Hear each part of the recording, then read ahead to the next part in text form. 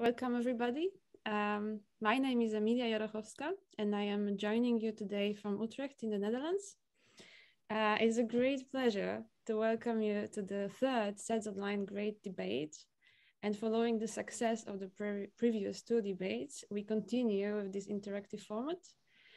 Today's motion will be autogenic processes in sedimentary systems are just part of the allogenic spectrum. I hope this is provocative, and I would like to introduce our speakers today. Speaking for the motion will be Andreas Strasser from the University of Fribourg and David de Vleeschouwer. Oh, I butchered it probably, I'm sorry. Speaking from the University of Bremen, but also on this occasion, making an official announcement about his upcoming move to the University of Münster next year. And the opposing team will be Sam Purkis, joining from the University of Miami, and Anthony Shillito from the University of Oxford. And before we start, I will quickly run you through the format. We will start with a poll to assess pre-debate opinions. The poll is already open. You can already start answering. This is before you have been exposed to the arguments by our speakers. And after that, we'll close it. And each of our speakers will have 8 minutes to present their arguments. We will alternate between the team speaking for and against the motion. And then we will open the debate to all of you. So it is an opportunity for you to make comments. You can also ask questions, but we welcome comments. And if you would like to participate, please use the raise hand button that you find in the lower right of your screen. When I call upon you, your video and microphone will be turned on unless you refuse to do it, so we can see and hear you. If you do not want to speak, you can also write your comment or question in the chat, but we prefer to have this interaction. And you will have 1 minute to make your point, and then we will move to the next person. So please don't make it super long. And of course, as in any debate, the comments have to be respectful. After the audience contributions, each side is given 5 minutes to make a reply and summarize their standpoint. And after that, we switch on the same poll, again, asking you the same questions, but we want to monitor how your opinions have changed following the arguments. And then we will present the results. The chat is turned off for any further communications. If you have any technical problems, or if you want to raise anything up with our technical team, please just write to SEDS Online that you see in the list of participants. All right, enough speaking. Let's get started. Today's motion is autogenic processes in sedimentary systems are just a part of the allogenic spectrum. And I think most of you have participated in the poll already, but we will wait another 30 seconds to give you the last chance to express your opinion. So please place your pre-debate votes on today's motion in the poll. And it is anonymous, so don't worry about that.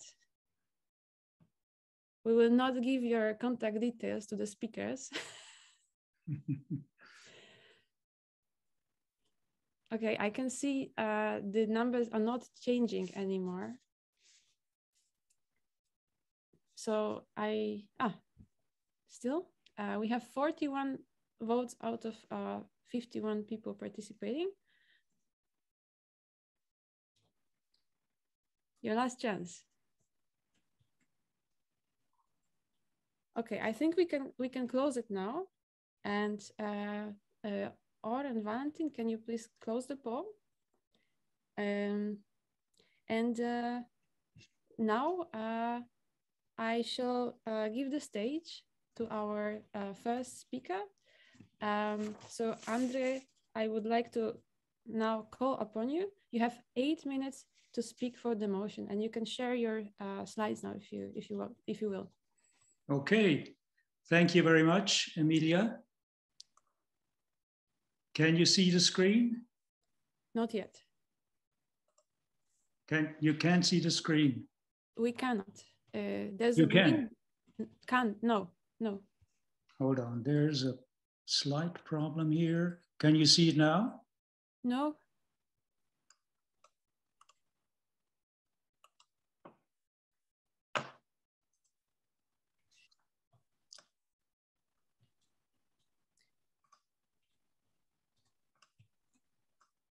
We tested it before, it worked.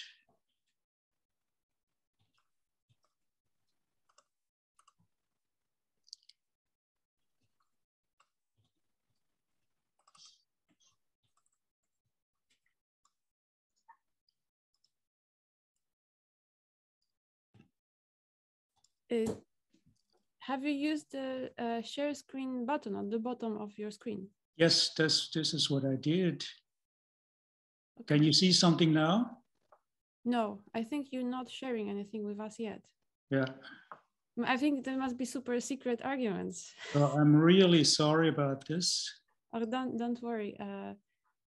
It just builds up the tension. We start again. So I share the screen. I share the screen. Is that better now? We can yes, see yes, your yes. desktop now. Yes. Still better? Yes. Is okay. It good? Okay. Perfect. 8 minutes from now. Yes, sorry about this. So Purkis, the Bahamas, tidal channels shift laterally, sediment bodies, sewage holes shift laterally. So these are processes that are inherent in this sedimentary system. Sometimes they're repetitive, so you can call them autocyclic. However, this system is also controlled by deeper forces like plate tectonics that control subsidence, or by climate changes. They can be allogenic, like volcanism, episodic, or allocyclic if we talk about orbital cycles. So the motion is, Emilia has said it, autogenic processes in sedimentary systems are just part of the allogenic spectrum. Autogenic, yes, of course, each sedimentary system has its own internal dynamics. Allogenic, yes, of course, also because external controls by plate tectonics, volcanism, and astronomical forcing, they do exist. There's no doubt about it. The challenge now is to decipher which part of the sedimentary record was controlled by which process, allogenic and or, I insist on the and or, autogenic.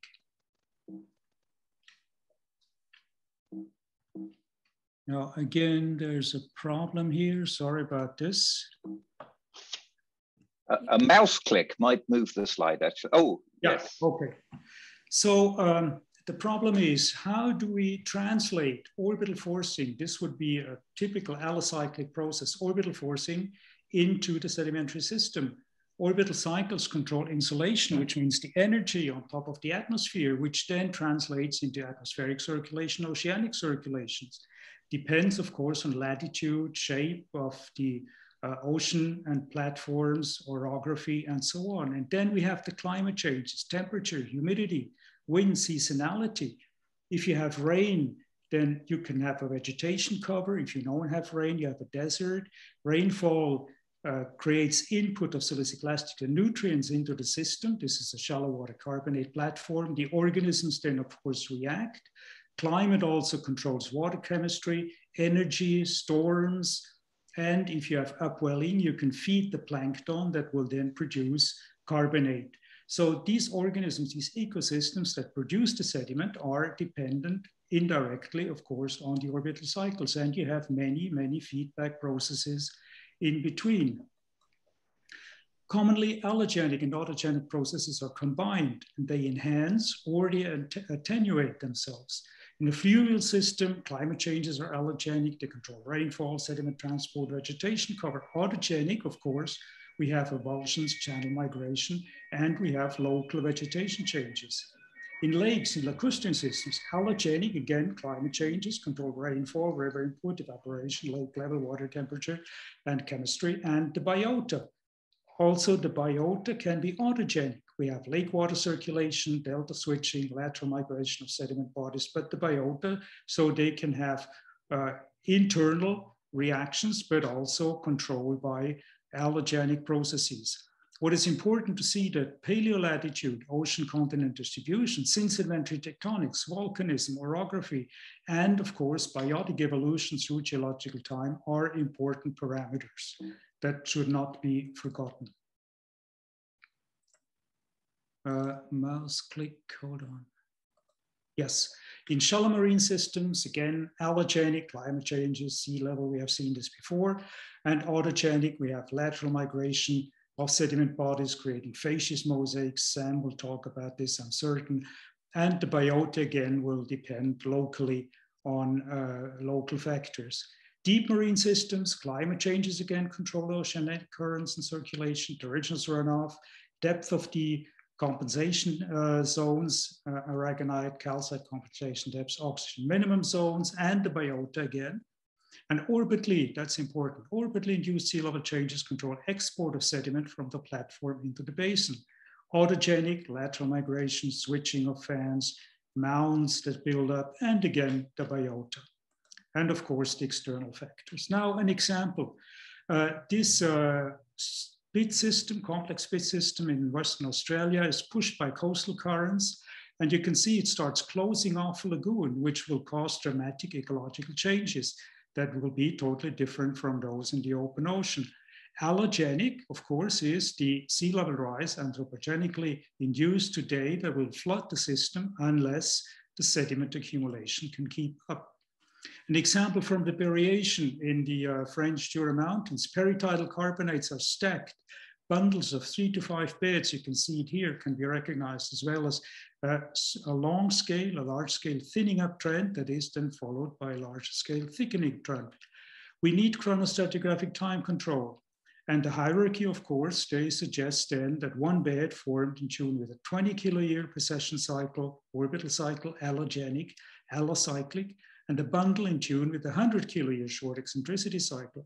And the large scale trend that actually leads to the formation of a third order sequence boundary can be attributed to the 405 kiloyear long eccentricity cycle. The fit is not perfect, unfortunately, because we have hiatuses in these shallow water systems. A deeper water hemipelagic system, these limestone mal alternations in the Vaucantian Basin in France. Again, we need chronostratigraphic time control based on ammonites. We have a hierarchical stacking again. You see a bundle of 5 beds, and again, 20,000 years, 5 times would be 100,000 years, a short eccentricity cycle. How did the system function? Orbitally induced oceanographic changes controlled the nutrient availability and thus the carbonate percuttivity by the plankton. And we had rainfall that that washed in the clays from the hinterland to form the marls. And we had sea level changes that controlled the carbonate mud export from the platform into the basin. Genic versus cyclic, I'd like to differentiate this. So autogenic could be episodic. It just means it is generated within the system, and cyclic, it is repetitive. Now, the Milankovitch, the orbital allocycles are quasi-periodic, and they occurred throughout Earth history. So they have been there ever since the Earth turned around the sun. And their periodicities can be calculated by our friends, the astrophysicists. Thus, these are good pacemakers for allogenic processes. Autogenic processes may be repetitive, but I don't think they can reproduce the hierarchy of orbital cyclicity. And again, of course, we need numerical time control to check on this. So I come to the conclusion, autogenic and allogenic processes, they live happily together and they contribute to the beauty, to the diversity of the sedimentary systems. Allocyclic processes, mainly induced by astronomical forcing through climate, are important. I've tried to show this. Autocyclic processes may occur within orbitally controlled allocycles. And the challenge, of course, is deciphering the contribution of each type of process. Both work together. And this requires detailed analysis of the sedimentary system and numerical time control. Thank you very much. This was my point. Thank you very much, Andre, for this excellent summary. And now I call upon Sam Purkis to speak against the motion. All right, then I will now share my screen, and we will, if you could let me know that you see it. Not yet. Not yet. No, not yet. I haven't got there yet. How about now? Perfect.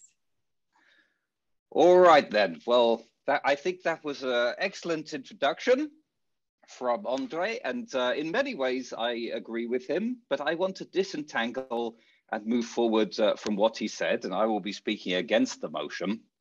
And to begin with, I would like to think a little bit about what we mean by autogenic, in case any in the audience are not familiar. And a lot of this work actually comes out of this SCPM special publication that I did with David Budd and Liz Hajek some many years ago now. So, as Andre explained, traditionally many patterns in Earth systems have been explained by allogenic factors. They are external to the system. Sea level and Milankovitch orbital cycles would be the classic, of course. Autogenic, as Andre actually well described, simply describes the condition whereby a system is controlled by a process arising from within itself. And there's an important distinction here to make, that some autogenic process can spontaneously produce regular patterns and perhaps even cycles, what we call autocycles, but it's not a necessary part of the autogenic definition. There's no reason to assume that an autogenic process will always be autocyclic or will always be pattern forming. However, in saying that, some autogenic mechanisms do generate regular spatial patterns by a process that we call spatial self-organization. And often this comes from the biology on the planet. The patterns are resultant from close interactions between organisms or between organisms and their physical and or their chemical environment. And we have wonderful examples of regular spatial patterns in terrestrial and marine systems, and we'll look at a few in a second. Abiotic systems also can show autogenic processes. Spatial self-organization has been evoked to explain geochemical self-patterning observed in rocks, resultant from positive feedbacks, as has David Budd's work would be a good example of that, and to deliver karst landscapes, which also rely on positive feedbacks between precipitation and concentration and focusing of erosion. And given that these behaviors have been recognized in modern depositional systems, I think it's reasonable to assume that it characterized ancient Earth as well, and that spatially self-organized patterns will be widely preserved in the rock record. To drill just a touch further into this process of self-organization, this is really a universal characteristic of any complex system, of which the Earth, of course, is a great example, in that the whole is greater and or significantly different from the linear sum of its parts.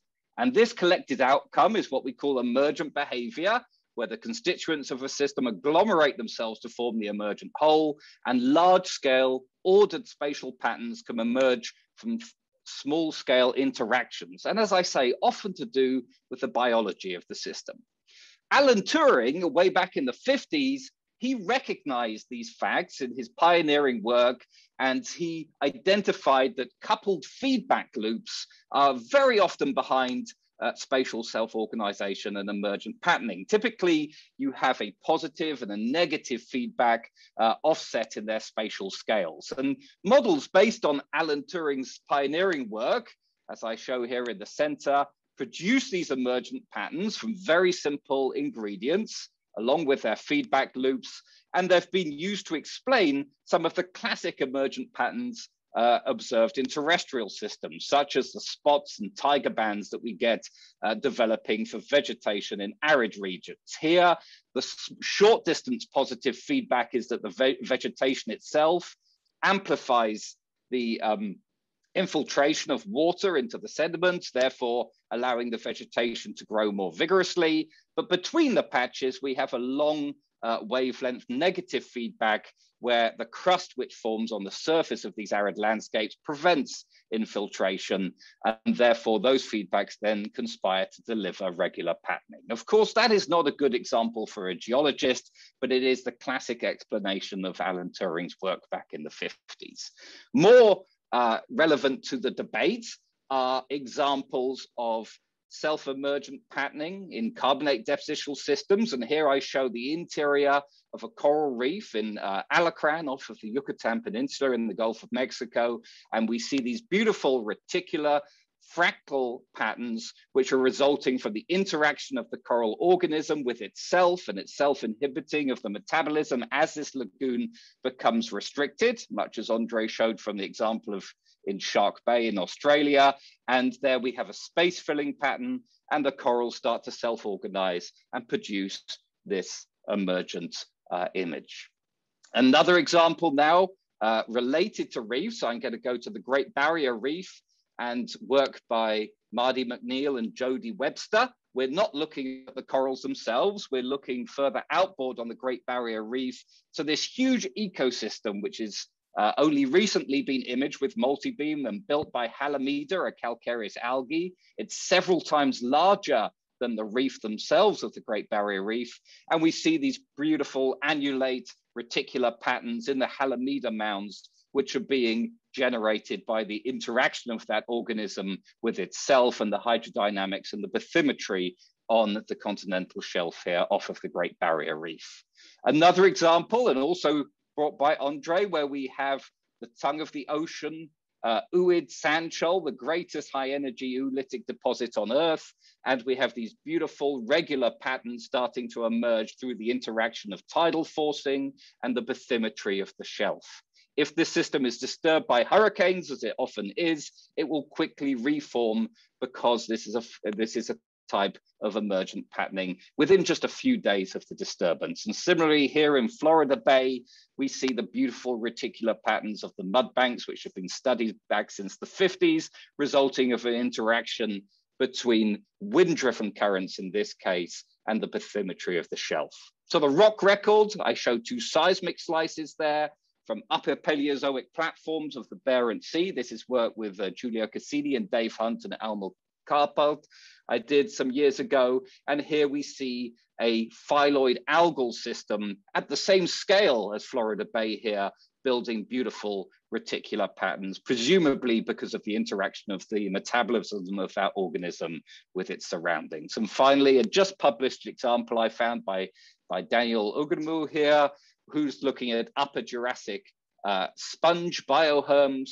And we see these beautiful circular annulate patterns again, preserved in the rock records, and a similar explanation of self-organization. So as the great Bob Ginsberg would have said, why do we care about such matters? Why do we care about spatial self-organization? Well, it all plays into how strata are preserved in the rock record. In the upper pane here, I give a textbook example where we have facies belts which are perfectly delineated by water depth. It's a textbook example, it's not realistic, but under such a situation, the allogenic forcing of sea level moving up and down will then lead to predictable cycles being deposited that we can then read in the rock record and reconstruct what sea level was doing and when. Unfortunately, the more common case is the lower example here, where we get a facies mosaic, as has been emphasized by Paul Wright and Peter Burgess in their pioneering work on the topic, where we have interactions and feedbacks between the organisms and their environment, where we get a complex facies mosaic. These deposits are now not delineated by water depth, and they can self-evolve under their own internal forcings to produce complex stratigraphies. They might be cyclic and they might not. So we've seen that self-organization can obscure or create cyclicity. It actually delivers surprising mathematical predictability, and it can have drastic ecological at tipping points and consequences. One of the emergent properties of self-organization is what we call self-organized criticality, where you can have sudden and dramatic shifts in natural systems in response to subtle environmental forcings. And the danger here that you would wrongly attribute those changes in sedimentation to an allogenic forcing, where in fact they are entirely coming from interactions within the system itself. So with that, I will...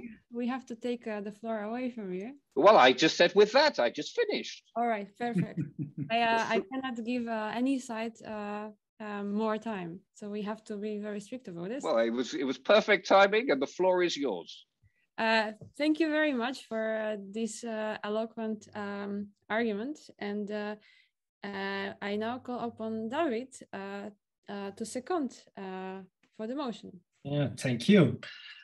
So in this picture, you're looking at a Givation carbonate platform, so Middle Devonian.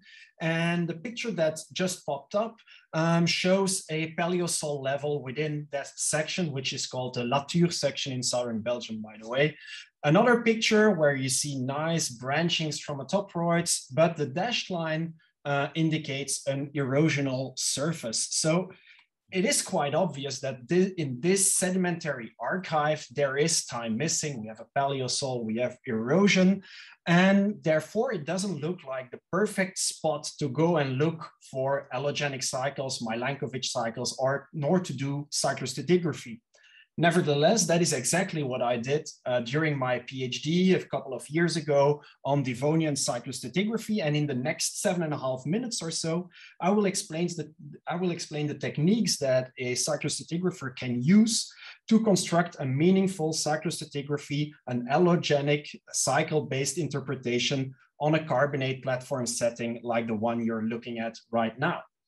So the cyclostratigraphy I constructed for the Latuur section is based on the wavelet analysis that you see here, which is in turn based on the magnetic susceptibility signal from the section. And the magnetic susceptibility signal is the red signal, the red series you see here. And so in this series, we interpreted two main rhythmical components. A first component with a stratigraphic thickness of between 23 and 30 meters. So let's say about 25 meters. And this rhythmical component of 25 meters was interpreted as the imprint of the 400,000 year eccentricity cycle. And they are indicated by the green filter here and by the white-yellow alternating bands. A second rhythmical component had a stratigraphic thickness of 8 meters. And these are the blue cycles that you see over here. So 100,000 year eccentricity.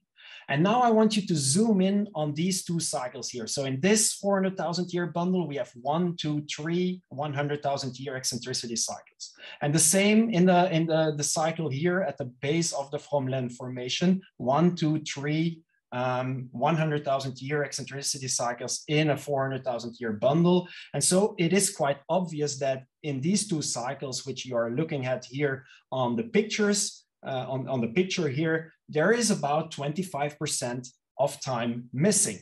My point is that most of the time will be missing in a handful of hiatuses, just a few hiatuses where several 10,000s of years is missing. And in such a case, what happens to your time series analysis, to your spectral analysis, is that your frequency ratios, they're squeezed together in the depth domain. And you can nicely see that in the spectral analyses that you see here. So the top panel shows the spectral plot of magnetic susceptibility, the lower one, spectral analyses of the microfacies. We already talked about the 25 meter cycle, interpreted as the imprint of 400,000 year eccentricity, the 8 meter cycle, interpreted as the imprint of 100,000 year eccentricity. And here in the spectra, you see, in the spectrum, you also see a 3 meter cycle, which we connect to obliquity, and a 1.5 meter cycle, which we connect to 18,000 year precession. So if we now start looking at how many precession cycles do fit into a 400,000 year cycle in the depth domain, we see that we only fit in 16.6 1.5 meter thick cycles into a 25 meter bundle. That is significantly less than what one would expect from astronomical theory, because astronomical theory teaches us that we expect 22.5 18,000 year precession cycles to fit in to a 400,000 year bundle. So what's happening? Because we are removing time in a hiatus that can last several 10,000 years, it's quite likely that part of the lithological cycle that represents the imprint of the 405,000 year eccentricity cycle, so the big puppet here, the big matrushka, a part of that cycle is missing. But a significant part of the cycle is preserved, about 75% in the Latour case, and it can be used as a geological metronome well suited to make a cyclostratigraphic time calibration to count 405,000 year cycles. Precession cycles, on the other hand, there it is quite likely that we're missing multiple consecutive cycles within our hiatus, but the precession cycles that are preserved, the 1.5 meter cycles that are preserved, they are likely to be complete, and they thus provide our best shot at reconstructing sedimentation rates. And so if we take 1.5 meters deposited in 18,000 years, back of the envelope calculation, we have a sedimentation rate of about 8.3 centimeters per 1,000 years. And that is a nice fit with the results of Min-Song Lee. So what Min-Song Lee did in 2018, he developed his ECOCO method, which stands for Evolutive Correlation Coefficient method. And he demonstrated the power of that method by using the Latour depth series or the Latour magnetic susceptibility series as a case study. And what you see here in this heat map are the most likely sedimentation rates that Min-Song reconstructed for the Latour section. And you see they are between 6 and 12 centimeters per 1,000 years, with the highest sedimentation rates when we have a facies closest to the reef, closest to the carbonate, or where the carbonate production is highest. So that all makes sense and fits very nicely with our back of the envelope calculation in the previous slide.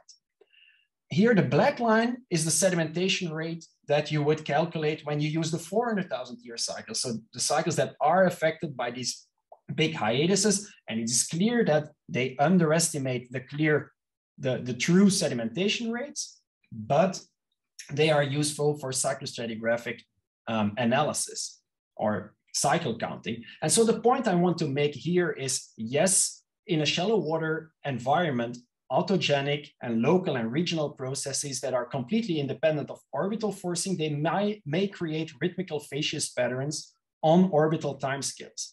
However, a cyclostratigrapher is able to disentangle that complex stacking pattern that is left behind by astronomical forcing and which cannot be reproduced by autogenic cycles. So that was the first point I wanted to make in this debate.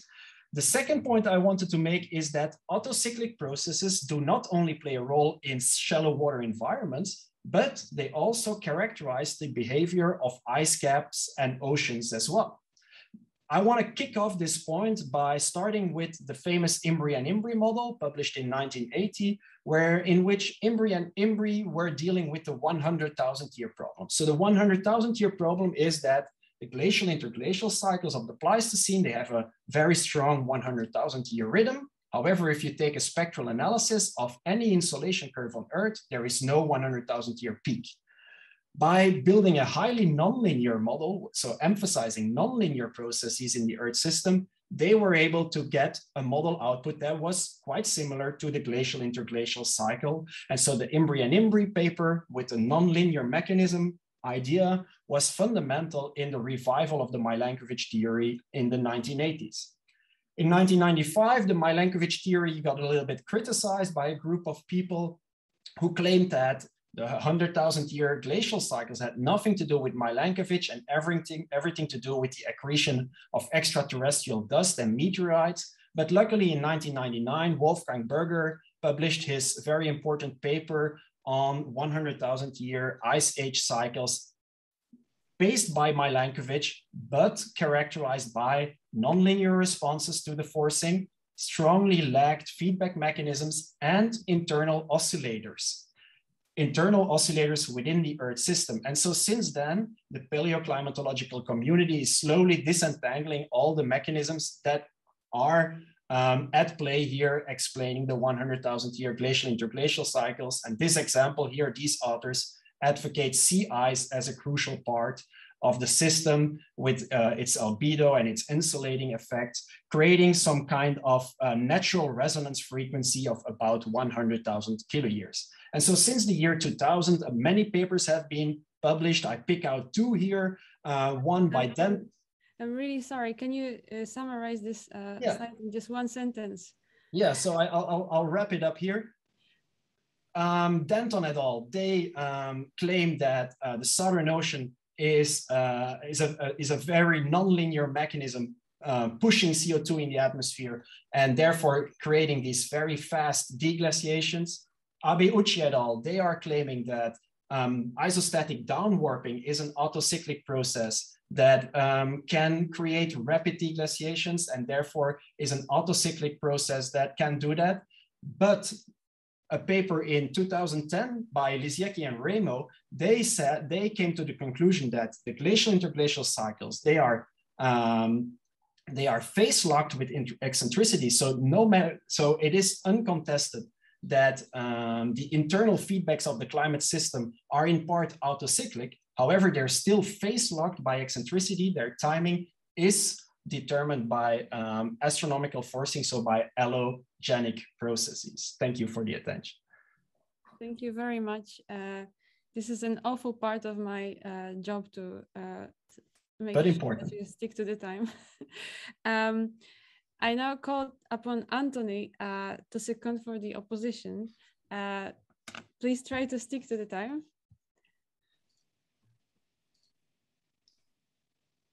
Excellent. Right, let's go. So hi everyone, we've heard a lot of good points so far and lots of great examples of both autogenic and allogenic processes in sedimentary systems. But as the final speaker in this part of the debate, I want to really consolidate what the differences between these processes are, refresh what the motion is actually really saying, and then provide some additional points of evidence to demonstrate that not all autogenic processes can be considered to be on the allogenic spectrum. So the statement, autogenic processes in sedimentary systems are just part of the allogenic spectrum, can be put in simpler terms, essentially saying that all processes in sedimentary systems can be viewed in a way that they're seen to be controlled by something outside of the system. We've already seen some great examples from Sam, how on the big picture this isn't always the case. But remember, whilst we are arguing against the motion, we're not denying the importance of allogenic processes in all these systems. What we are saying, though, is that not every single autogenic process can be considered a part of an allogenic spectrum. Some of these processes are purely autogenic. So I'm going to follow this up from two angles in particular. I'm going to look briefly at fluvial systems before diving into why bioturbation really provides the last nail in the coffin of this motion. So in a recent paper by Lisiecki and Straub from I think 2017, they looked at experimental sets from different types of fluvial system, which reveal how sedimentation rates differ even in the absence of changing allogenic forcings. So these graphs show normalized sedimentation rates from synthetic stratigraphy at the marked points in two different fluvial systems. And the external forcing conditions, or the allogenic processes, were all kept constant in these experiments, so including the feed rate of water, the rate of base level rise. Therefore, any of this variation in sedimentation rate is purely due to autogenic processes. As a result, as the processes controlling the sedimentation are purely within the system, they can't really be placed on an allogenic spectrum. They just don't fit in with a definition of what allogenic is. In the absence of anything allogenic, it's even clearer when we look at the smallest scales and look at sediment reworking due to bioturbation. So the example shown here is from a Paleozoic tidal flat from the Tumblr sandstone in Western Australia. And looking at this bed here, we can see that it's been totally reworked by animals following the initial deposition of the sediment. And after that reworking, nothing else has happened to it, so we can still discern these kind of the individual burrows in there. Whilst the initial deposition of the sediment could have been controlled by a mix of allogenic and autogenic processes, the process which produced these structures is driven entirely by factors within the system. As such, the bioturbation itself, the formation of these burrows, the reworking of this sediment is purely an autogenic process and is not placed and cannot be placed on an allogenic spectrum. This slide is here to illustrate bioturbation in action. It shows a still from a video by Micropolitan Museum called Worms at Work. And again, it's basically to show how the reworking of sediment occurs within a system. As you can see, sediment is being moved around and reworked by these worms, which are part of this sedimentary system. And no external forcings are controlling the formation of these structures, these burrows. Again, because of this, it would be very difficult to place this reworking of sediment on an allogenic spectrum, as it's all being moved about by factors contained neatly within this system. In fact, bioturbation on a larger scale can be shown to be autogenic, and the style of sediment reworking that occurs not controlled by allogenic factors. So the ichthyofasces paradigm neatly illustrates this. So essentially, for those that aren't familiar with trace fossils or ichthyofasces in general, the ichthyofasces paradigm is a set of trace fossil associations which are known to occur in specific sedimentary environments. And this has been proven throughout geological time, from the point where the trace-making animals first evolved and were able to start producing these types of burrows. But what happens is that in a given sedimentary environment, no matter where you are in the world or when you are in geological time, you still see sediment being reworked in the same ways by animals. So if you're in the deep sea, in the abyssal zone, you get traces like this starting to form. You get the Nereides ichthyofasces wherever you are, whenever you are. If you're slightly shallower, you get things like zoophycos forming. Again, essentially, certain suites of trace fossils will occur no matter what the allogenic forcings happen to be. And these ichthyofasces are remarkably robust. In fact, they're often used to interpret depositional settings, even when there aren't any other, or when there is a lack of other signatures that we can use. But it means that whether you're looking at high latitudes in the Carboniferous or moderate latitudes in the Jurassic or low latitudes of the present day, you would still expect to see the same types of burrows or sediment being reworked in the same ways in the same sedimentary environments. So this means that no matter where you are, whatever the Earth is doing in relation to the sun, no matter how the climate is changing, in a given sedimentary environment, you're going to see sediment being reworked in the same ways. So that's controlled, again, by these autogenic processes. The sediment reworking by bioturbating organisms is entirely controlled by autogenic factors, and allogenic factors are essentially unimportant as to how the sediment is being reworked. So to wrap up, and I know I'm a little bit early, I think that the evidence we presented here conclusively shows that not all autogenic processes can be placed onto an allogenic spectrum. So there are many examples of processes that can be considered to be purely autogenic. And yeah, I think that for that reason, we can argue that the motion should not carry. Thank you. Thank you very much, Anthony. That was really fast. And just a quick recap.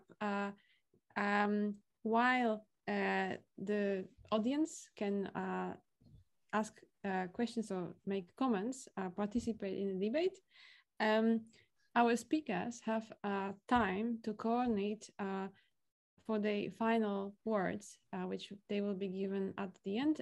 Each team will have 5 minutes to present the remarks, make a rebuttal to the arguments of the opposition. While they have this time, the time belongs to you, the audience. So I now open the debate to the floor.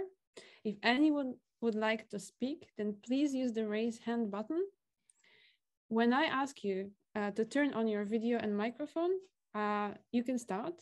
And you have 1 minute. Please stick to the time, or I will have to try to cut.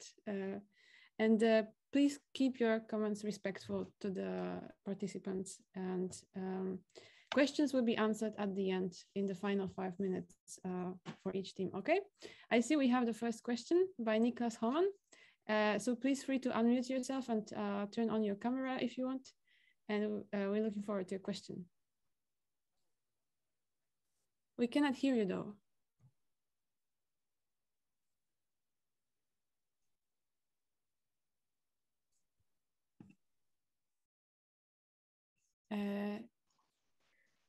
We could always type it into the chat. Yeah, let's give it a final try with the voice. We can't hear you. Okay, how about you type your question into the chat box and I will read it for the audience. But if anybody else has comments, you can start raising your hands and we will give the floor to you.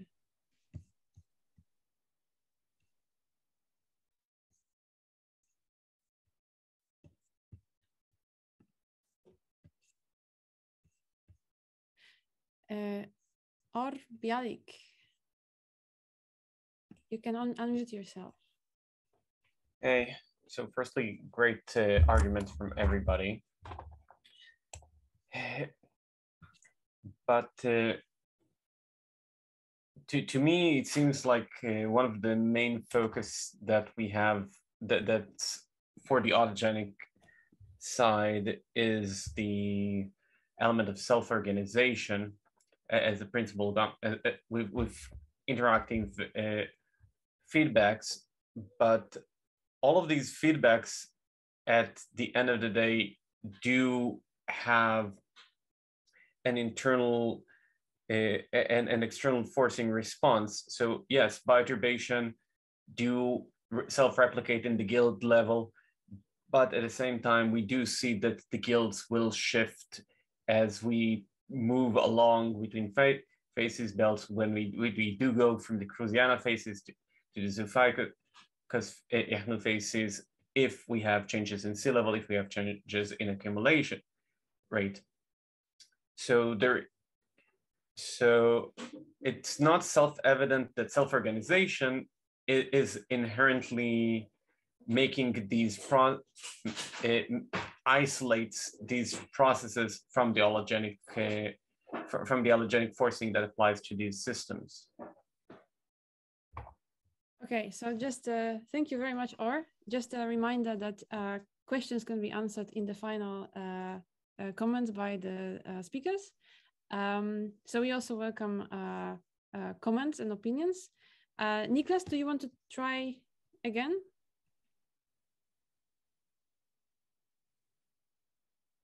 Yeah, still not working. I'm really sorry about this, but I'm afraid this might be something on your side. Please don't get discouraged by this. If anybody has any comments, please raise your hands.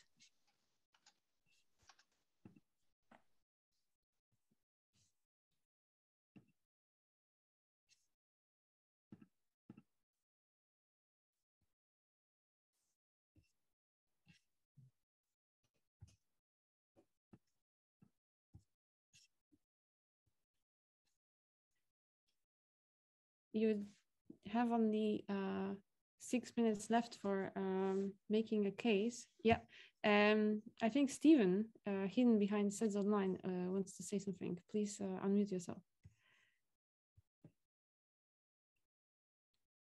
Or was it a glitch? Elias, please unmute yourself. So great arguments on both sides. My question goes to both sides. Would you see a difference in the ice house world and in the greenhouse world if you check the different cases in cyclicity? Thank you very much, Elias. Thank you very much, Elias. You just gave a riddle to our speakers. We also have the question from Nikas. For the self-organization, we usually only observe the patterns generated by the processes. I wonder, how do we test for self-organization without having a hypothesis on the generating process? But that's a tricky one. Thank you, Nikas. Does anybody else have any questions? Please don't be shy. We have overcome our shyness, so you can do that too.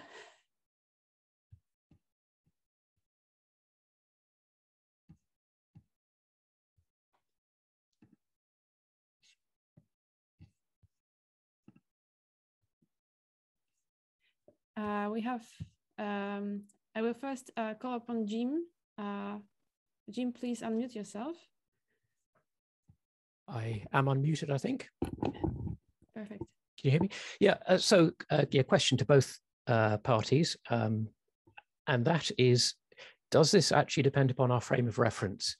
So it seems to me that if you can have self-organization or autogenic processes in a frame of reference of space, but once you start putting into a frame of reference of time, they are by definition going to be taking place in the context of allogenic changes, because allogenic features change through time, whether or not they are directly affecting the cell organization processes at a particular point in time, if that made sense.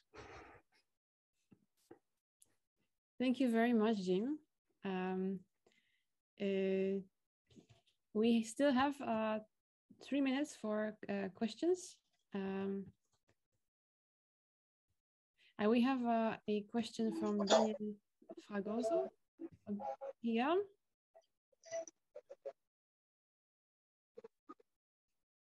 I don't know if this is a glitch or Guillaume actually wants to make a comment. Okay. We have a question from Daniel Fragoso. Actually, a comment. The theme is extremely timely and necessary. It was possible to remember Laplace demon. We can extract some insights from an epistemological point of view. I admit to being in favor of the motion.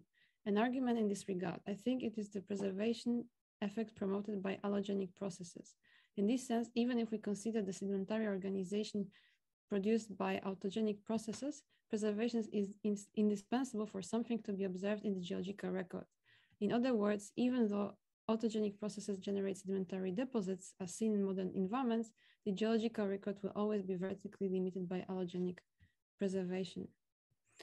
We also have a question from Fiona, who also has no audio that works.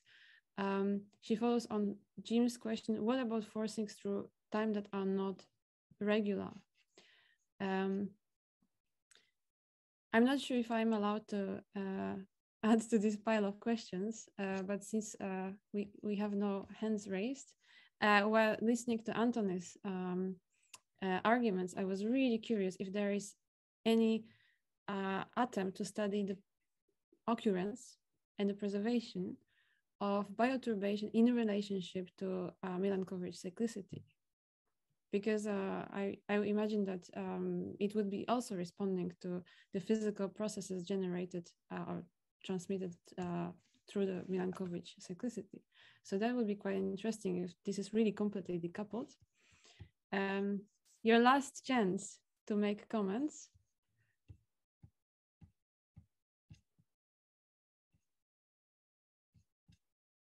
Okay, in that case, thank you everybody for participating.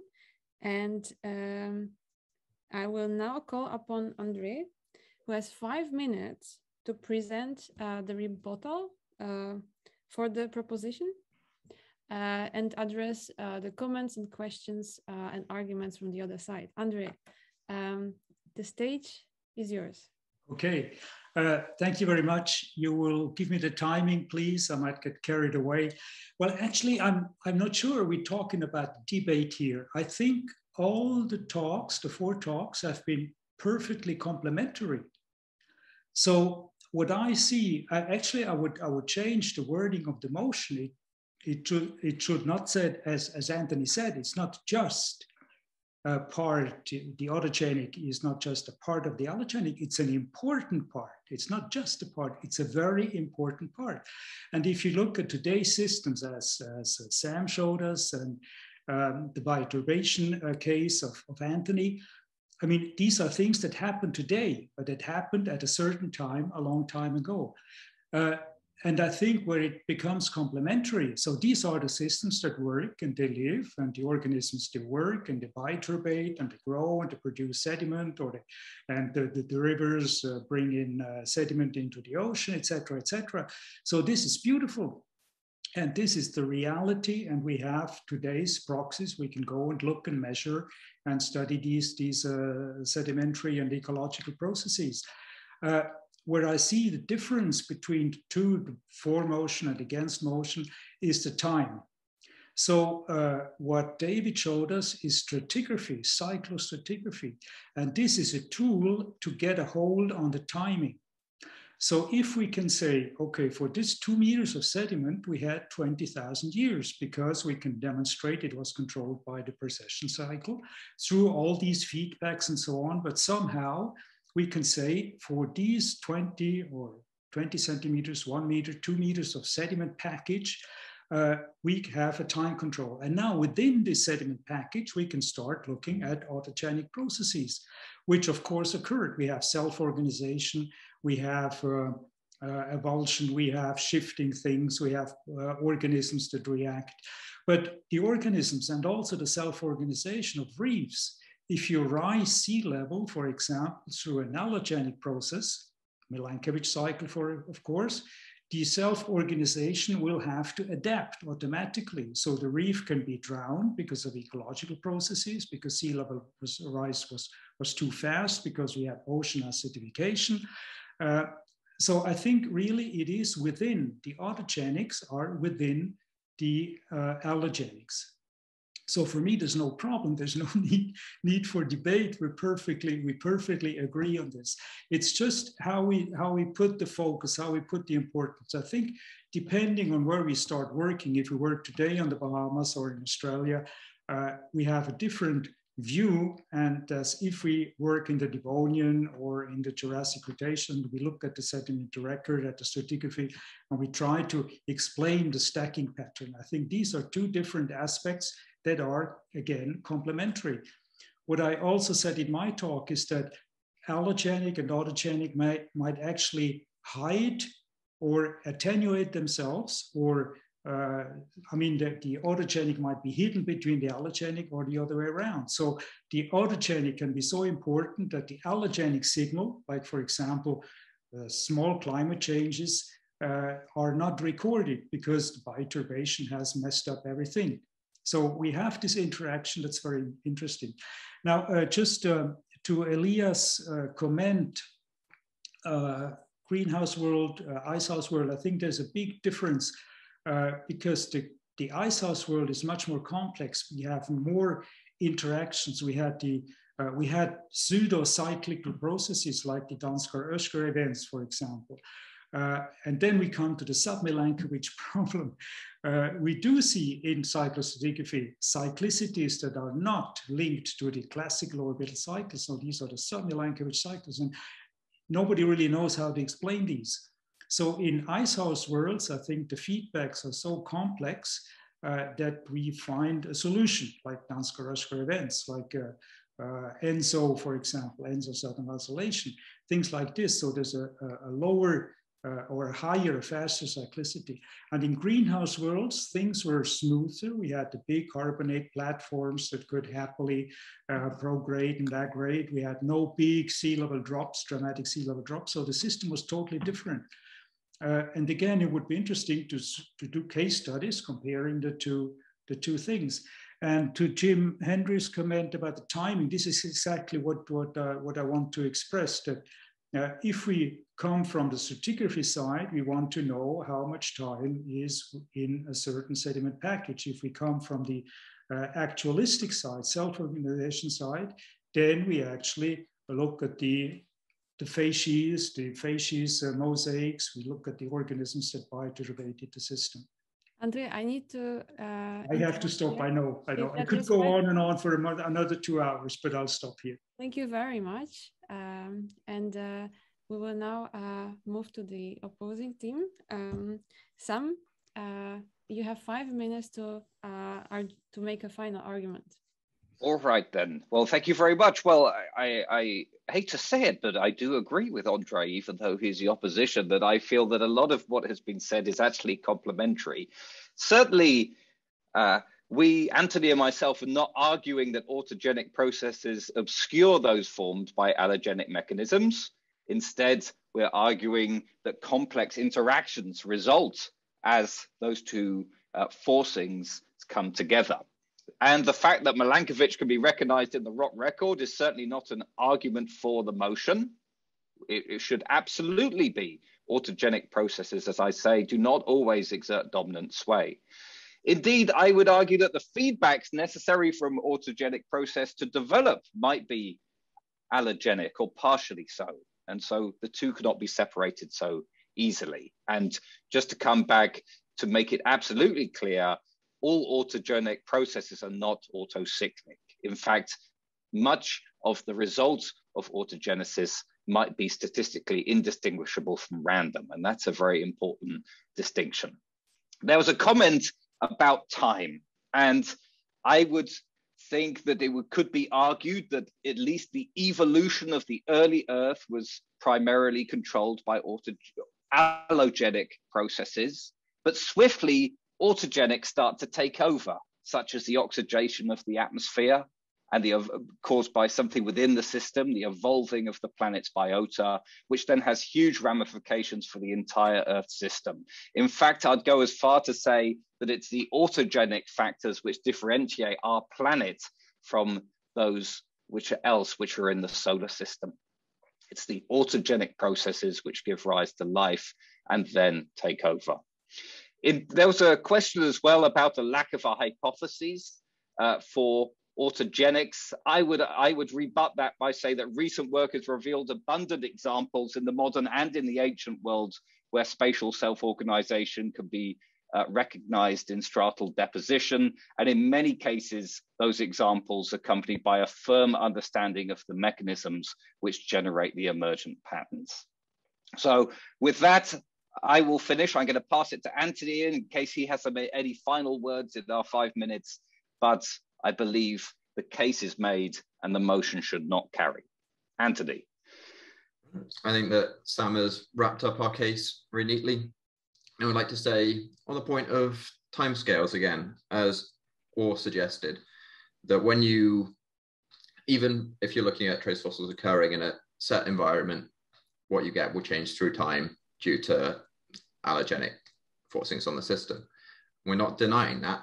However, whilst you could say that how a system changes through time may be a result of allogenic forcings, the processes occurring within the system and those that are resulting in the sedimentation at any given moment can be considered autogenic. And these are not on an allogenic spectrum. I think, as both sides have suggested, we have a lot in common. I think we agree on most points, but I still strongly believe that the motion should not carry. Right, you are in the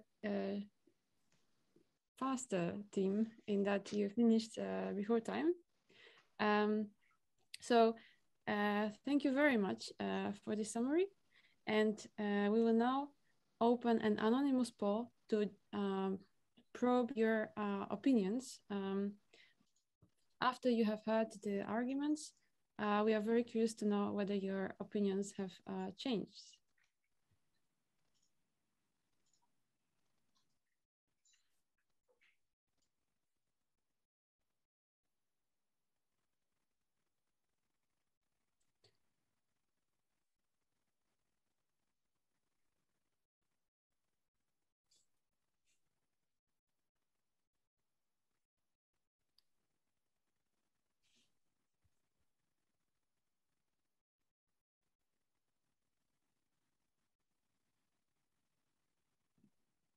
All right, I think the opinions are stabilizing.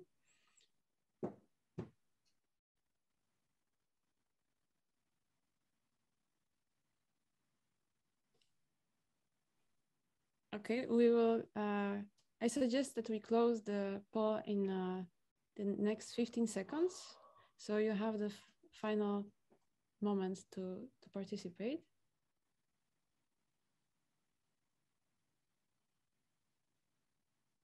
All right, or can you please close the poll?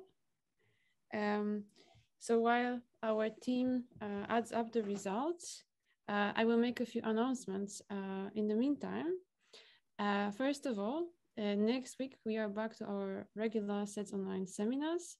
And the speaker next week will be Maurice Tucker from the University of Bristol, speaking about viruses in carbonate precipitation, the new frontier in air sciences. And another announcement that I have for you, that the North American season line coffee breaks have been moved from Thursdays to Fridays, effective today. And if you are curious about the details, you can consult the SEDS Online webpage or find the details on Twitter. All right, and Or and Valentin, please let me know as soon as you have the results of the poll.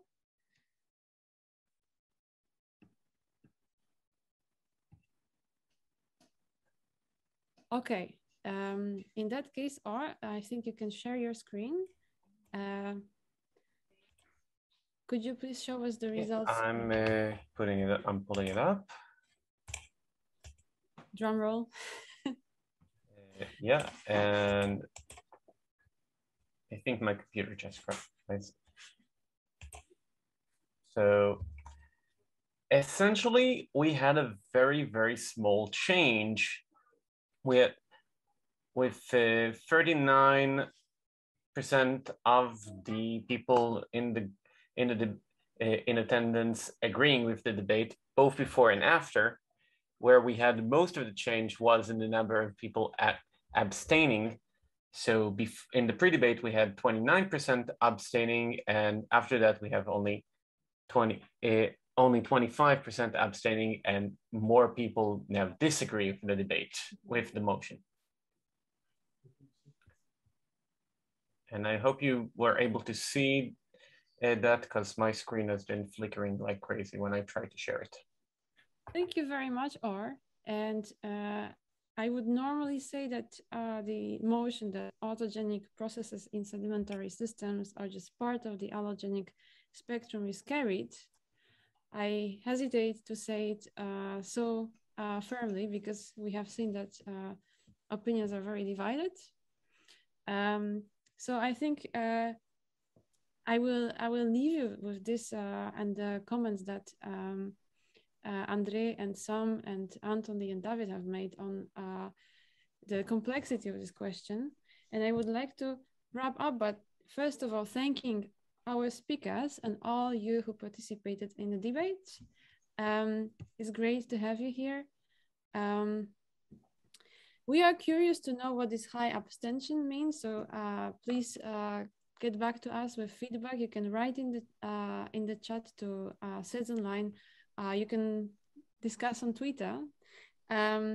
We would like to thank the International Association of Sedimentologists for sponsoring the SEDS Online activities. And I would like to thank the SEDS Online team and everybody who participates and helps.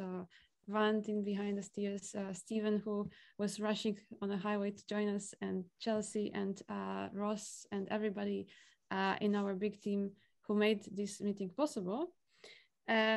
We shall be bringing you future SEDS Online great debates. They are being planned, but if you have any ideas, any burning questions that you would like to see debated, and if you would like to participate as a speaker to bring your topic to the forefront of everybody's attention, please contact us, and we are really looking forward to seeing you at the next SEDS Online webinar and in the next debate.